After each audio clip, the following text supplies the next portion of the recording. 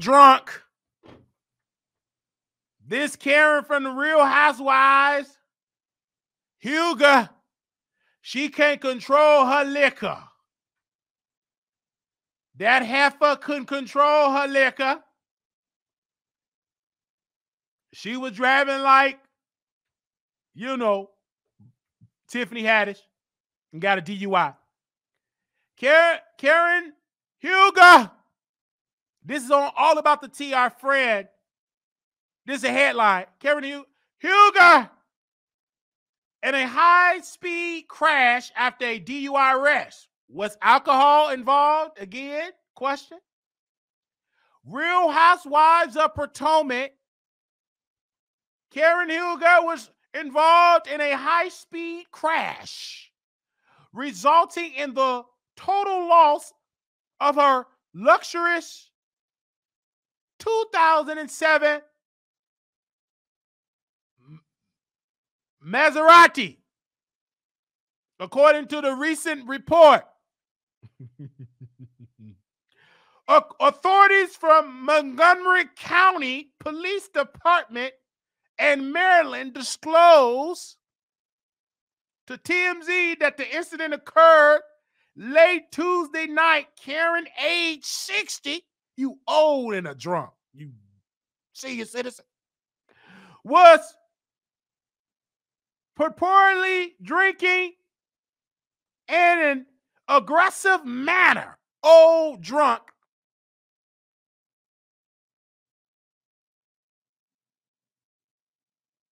Drinking.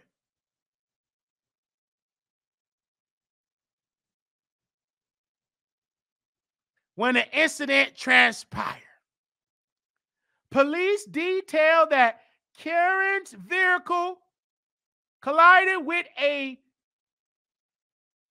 median and a crosswalk sign at an intersection before ultimately crashing into a parking sign off the roadway.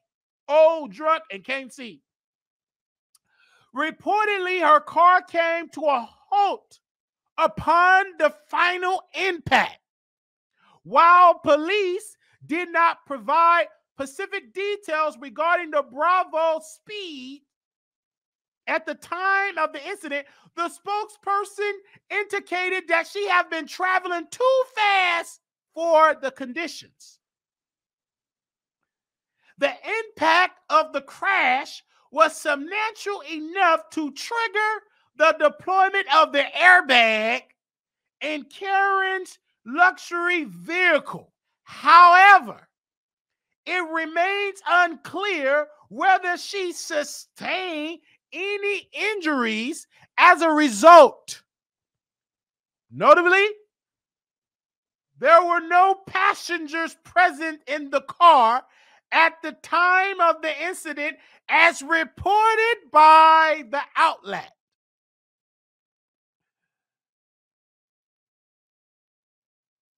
The Maserati was reportedly severely damaged to the extent that it was rendered undrivable. The dispatch of a tow truck to remove it from the scene. A tow truck had to come tow it, the Maserati. While Karen was not subject to arrest, TMZ reported she received multiple unspecified citations in the connection with the incident. In 2016, Karen confronted her past by addressing a DUI charge from a decade earlier during an interview. She disclosed the incident occurred while she was on her way home. Karen admitted guilt, subsequently received a sentence of probation. Karen recalled the incident, explaining that she was arrested for drunk driving after enjoying a celebratory dinner and heading back to her home in Portsmouth, Maryland. Quote, However, the mother of two exclusively revealed to Bassa, technically, I wasn't driving. I was pulled over into a park area where you should not park. I turned off the car and I called my husband. However, the police officer found me first and I was charged with a DUI. Following the arrest, the reality TV star pleaded guilty to driving while impaired by alcohol and was subsequently placed on probation.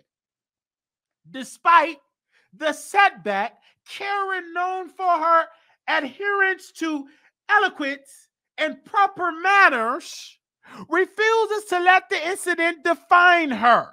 She views the experience as castrated for personal growth. Quote,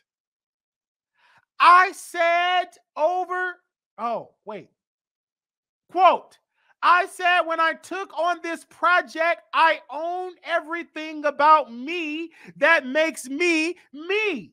She remarked, quote, what makes me this woman people can look at.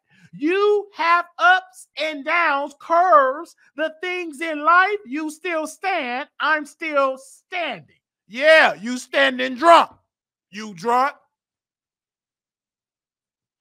Karen, you too old and got too much plastic surgery and Botox to be drinking. It is dangerous to be behind the wheel, drinking impaired and driving.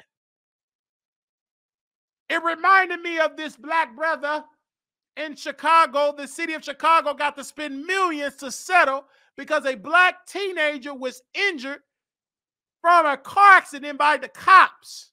And they supposedly were not drinking. Can you imagine you as an untrained driver and you like to drink and have celebratory events and you can't control your liquor? You drunk, old drunk lady.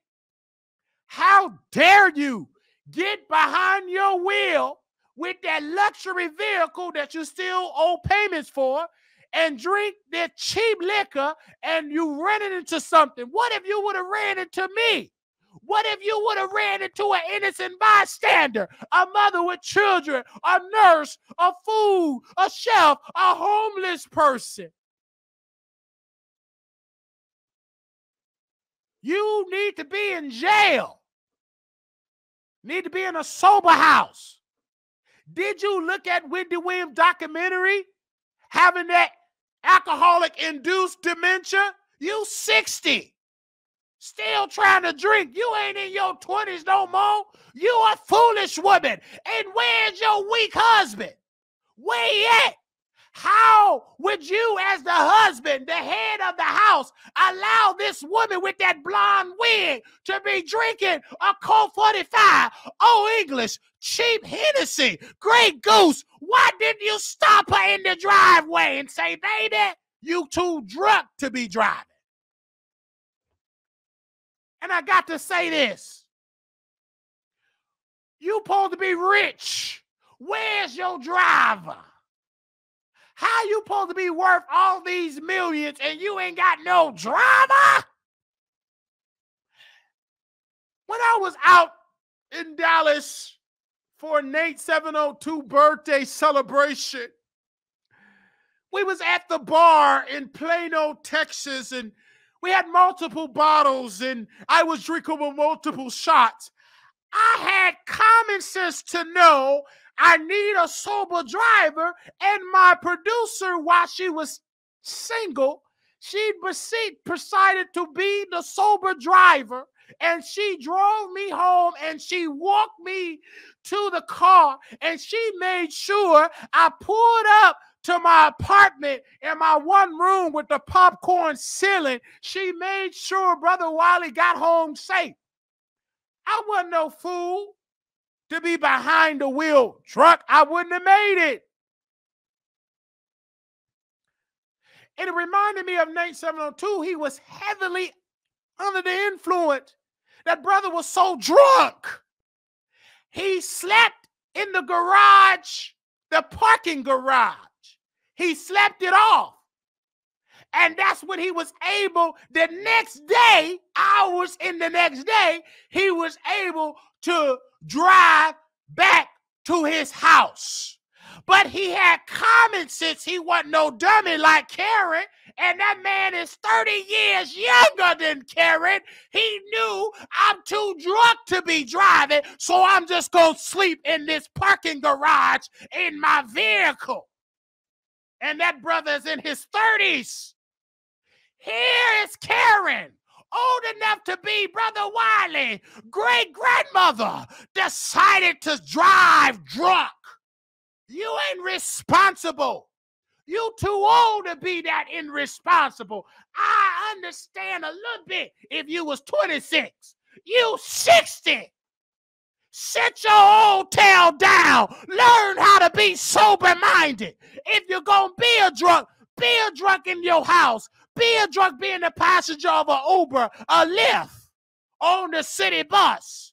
But don't be no damn wicked, foolish woman driving drunk behind the wheel. Talk back to me in this chat. You could have put your life at risk and many innocent lives at risk in Maryland. You too old to be doing this. What you going through a midlife crisis? You made it over being a half century old. Thank God you about to hit into your 70s. You ain't young no more. Stop trying to look like it. Stop trying to act like it. You 60. You've been here for 6 decades. Thank God you still here. Stop trying to keep up with the young folks. You in your 60s now. Sit down with your foolish self. I speak to your shame. Thank you, Mouth Open, for that $5 super chat.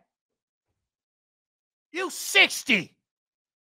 When you get 60, act like you got some common sense. You don't even need to act like you should have it already. You got gray hair.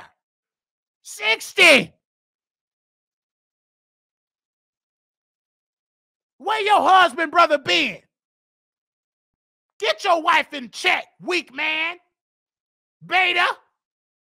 I'm tired of you weak men got y'all wives acting crazy. The reason why they acting crazy is because they got weak men. Go on somewhere, eat some Jell-O. Go on out there to a nursing home and do karaoke. Go on out there and be with the dementia patients playing bingo.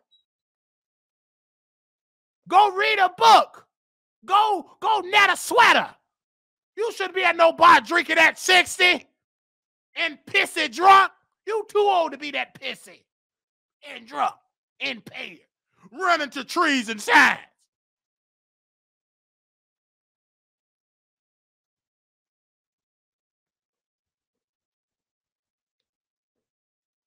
Need to be at home cooking for your husband.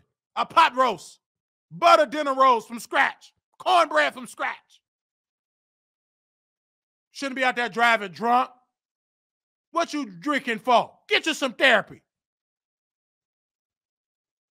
Thank you to Monica from All About the Tea for putting that article out.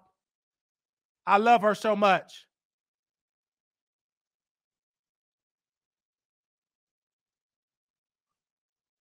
I love her so much. Because she wrote her team wrote a beautiful article.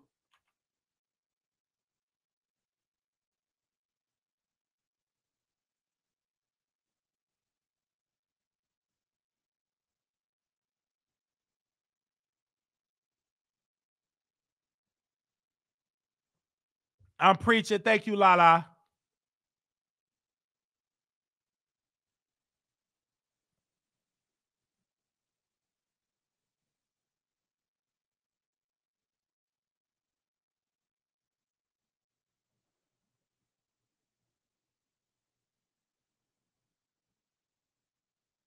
Thank you so much, Lala. Woo! I felt that right now. Karen, you too old to be doing all that drinking. Oh, Wiley, I feel like you too hard on folks. Shut up!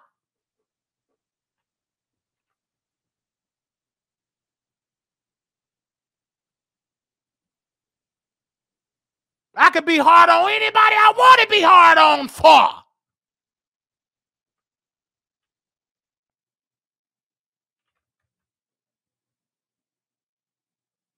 You don't need to be doing all that drinking.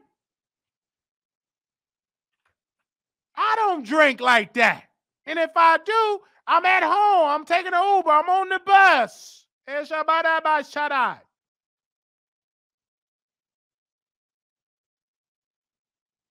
on the bus.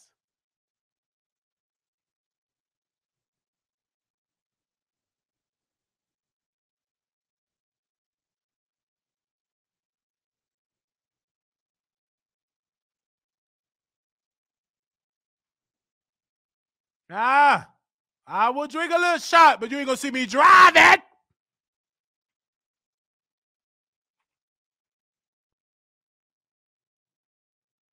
You ain't gonna be seeing me out there driving drunk. First of all, I don't want my insurance to go up. Just like Milagro Graham, I'm talking about it. Here she is, a young, foolish woman. It was out there storming in Houston. Ice storm. She decided to go out there with Crocs and booty shorts. Eating, smoking, weed. She drove and slid off the road, caused a 5-car head-on collision. And she went live. Milagro Grams went live. And she was smelling like Kush and loud.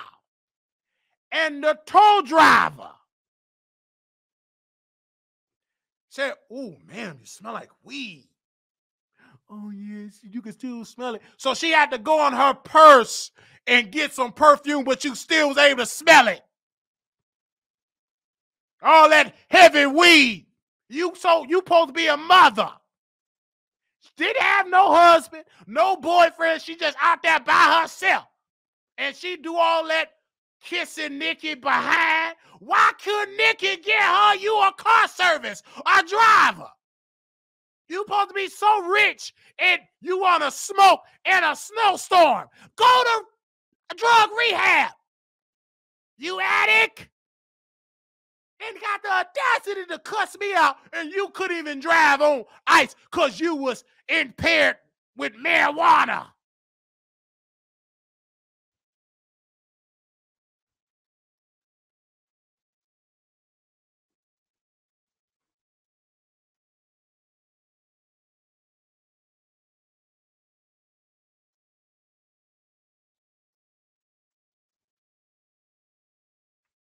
Don't make no sense.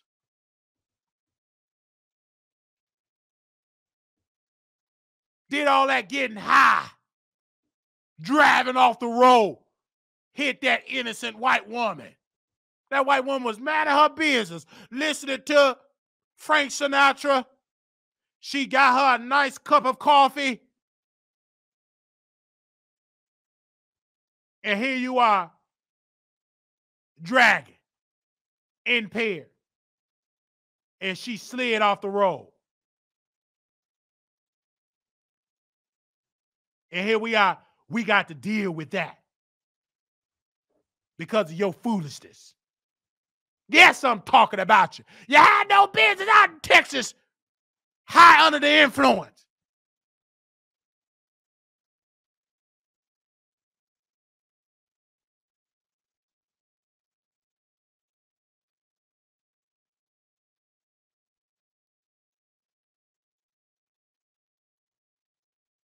Nice look, Karen. Was she supposed to be a public figure? Can't control her liquor. Her, Karen, Hilga, and Milagro both need to be off the road.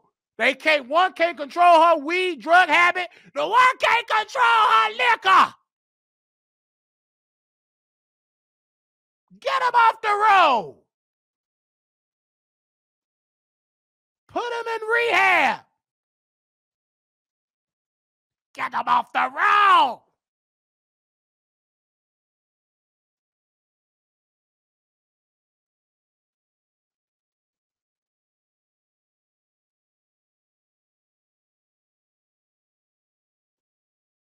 Driving drunk. Driving.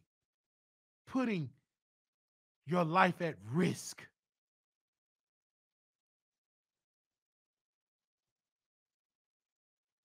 Oh, I'm talking today.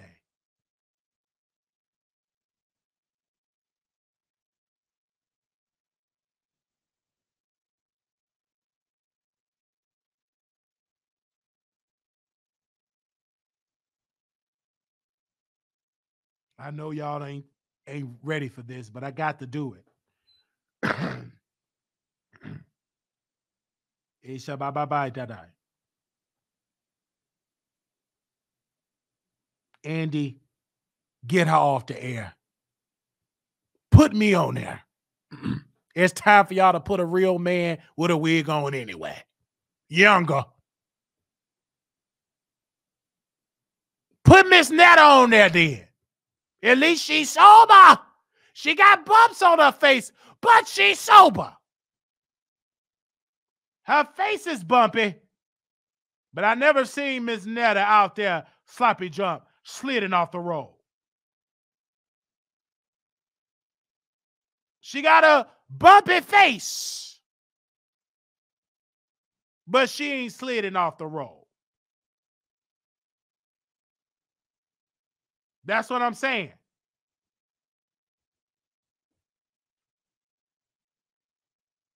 Don't play with me.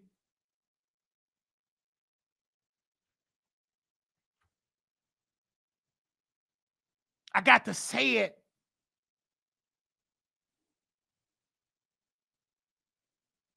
The show have started, Kimberly. You're late. Just sit back and enjoy the show.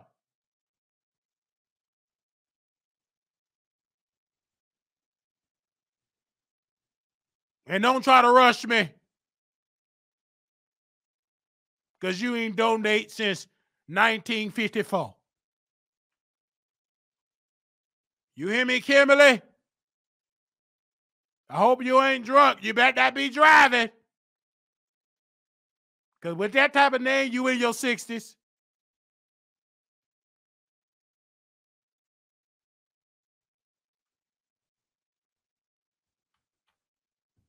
You already know, Kimberly.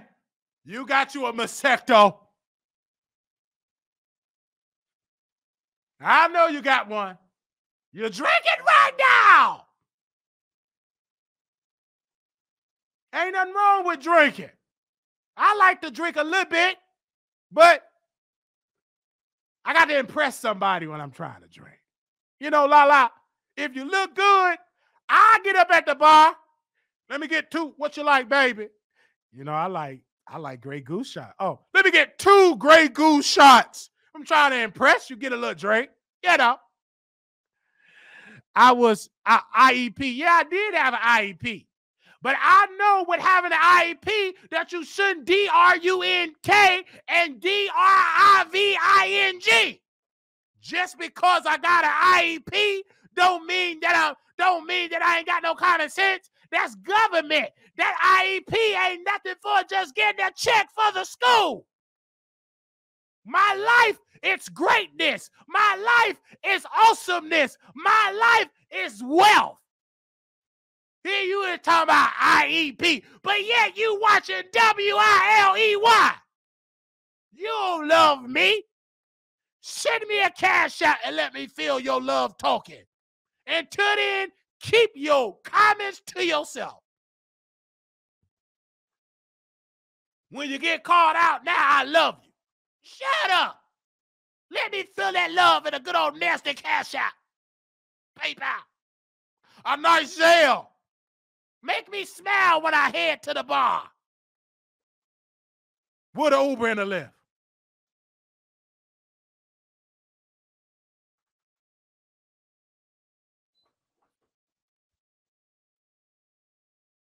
Thank you, Miss Terry. Now,